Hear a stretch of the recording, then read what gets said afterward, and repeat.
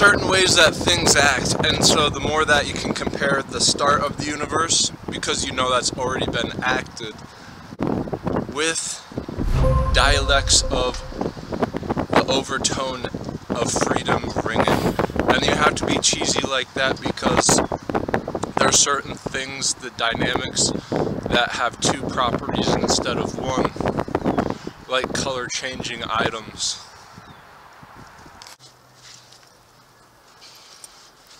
So the easiest things in nature would be the things that are most prevalent, and then utilizing them with ease would be the definition of how much you could cataclysmically manipulate reality.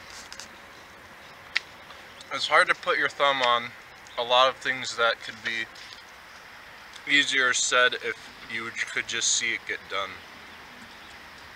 That's why handhelds are so important, because they always have display screens on them. If you could actually differentiate how smart PhD students are compared with how simplistic special needs people have needs for things, devices. And so combining whatever technology PhD people use in their day-to-day and seeing the difference of all these different devices, whether it be hearing, seeing, display screen or earbuds, in order to have things be amplified in sound so people hard at hearing can hear it. So dividing these two things with something that I keep explaining, it's like an almanac, an encyclopedia for an entirety, and then like the entirety would be from the Big Bang explosion into moments of whatever you're doing during the daytime, because history repeats itself. And so if you're cataloging things that happened in the Big Bang specifically, you can get like an arc to the time of being where you are currently. And why this would be important is the exchange of information in the most fundamental aspects. Those times would be it. So your specific thing at what you're doing versus the specific thing that was occurring at the Big Bang, most likely in its most fundamental generic state, to help aid you. So the important why crystals are important isn't for cloak and daggers types things. If your cord wraps around a tree, it's going to break if you keep moving from it. That's how we keep dogs leashed. The arbitrariness of atoms can only amount to the definition of what their crystal lines are. And that's why that's an identity occurrence of tracking and tracing.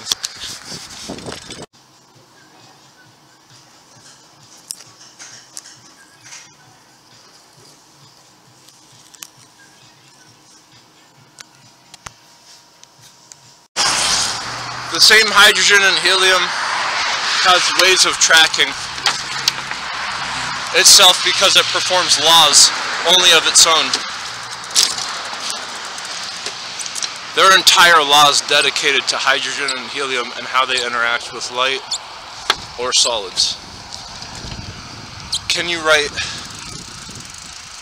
absolute definitions of other elements that are less abundant than hydrogen and helium, given those are the top two?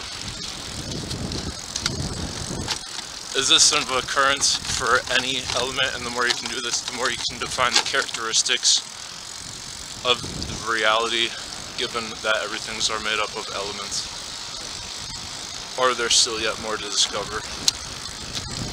And then write characteristic definitions for those in order to categorize the entire table to the tune of how the Big Bang started, because that's a specific crystalline structure indefinite of time specifically that has already occurred indefinitely.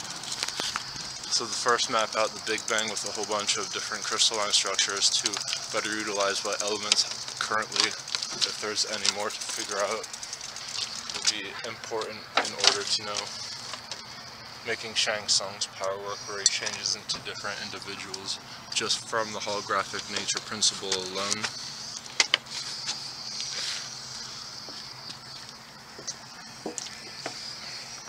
And if there's photons that categorize things, then they could be looked at the most easiest SSD drives possible.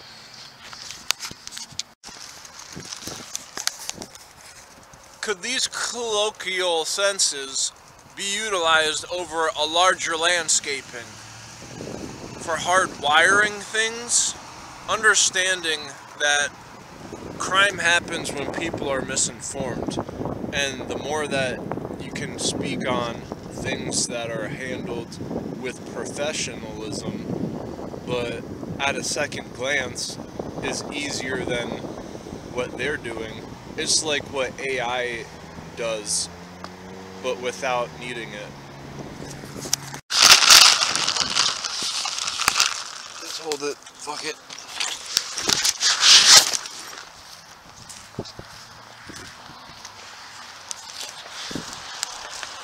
I'd like to share with you a few things that I've learned today.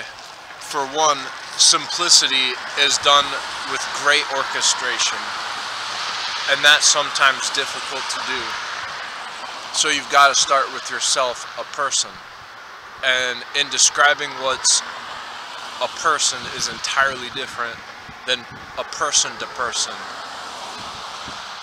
Speaking for everyone is how to get personable from yourself to others, and this is really important because it just might what mean to being bloodborne.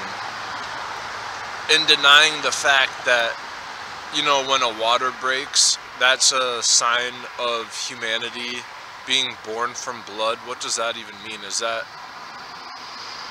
logistically sound? Just these two things given have immense meaning behind them. Think of water and liquid. When you put it into a cup, there's no air pockets in it. None that we can calculate for bare eyes. So that holds a lot of gravity behind it. Other things such as light, when a light is enhanced or reduced, it can make things disappear. This can be said for a new language to be taught at, common sense, but moreover, within computers, if you got a really slow one and you're trying to get the internet, just logging on without getting the internet is sometimes really difficult. But if you knew what programs you opened up to make it go even slower, would there be a process in opening the right amounts with doing just enough clicks to make everything operate under 15 minutes? So I hate in important lectures, you can watch them online at major institutions, including Stanford, where someone's smart, they get talking, and they give an introduction for a minute, maybe 5 minutes, if they're really like catering to the people they're lecturing to.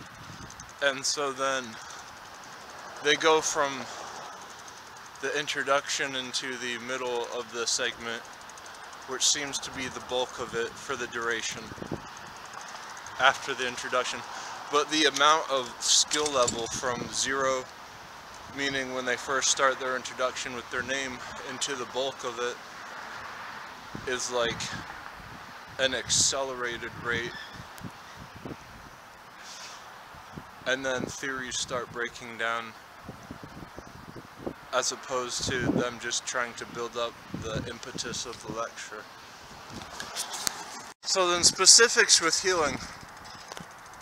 How complex am I going to get when it comes to pinpointing things? And then on the other side of the spectrum is diet, and it's one and the same, but a whole different battle. Do you think all the people who've done war, the good guys have always won? And the winners always write the history books? Put 2 and 2 together for 1 minute. With that being said,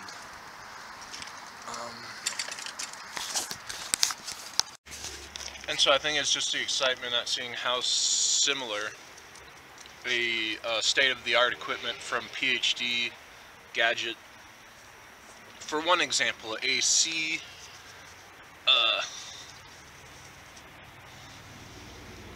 and just start rambling off a whole bunch of high-tech machinery. There's social security. I mean, the security in airports, those are identifying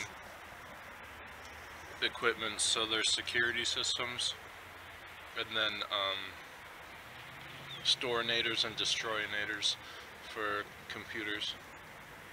But it's just a fun at seeing how similar those are to what a person who would be needing extra help to do stuff with.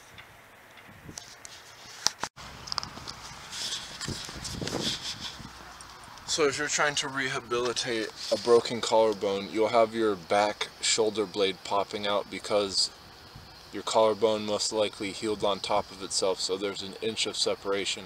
That inch of separation, when it is contorted with all your muscles, the biggest ones being like around your chest and shoulder to the back, is going to be more than an inch in displacement, because it goes from 1 inch into your shoulder blade is at a different direction and wider. So a different direction and wider would account for a larger displacement. So bears, they rub their trees up against like wooden trees. I mean, they brush their backs up against trees that are wood, and this is to align their spine and everything. So the displacement with my broken collarbone and shoulder blade, if you're pushing up on like a bar that is on wheels, it feels really good. So it's just getting the bar pushed back far enough so that it stays still, and so that alignment works out well. But it's the whole disalignment in reaching that point of access that really helps.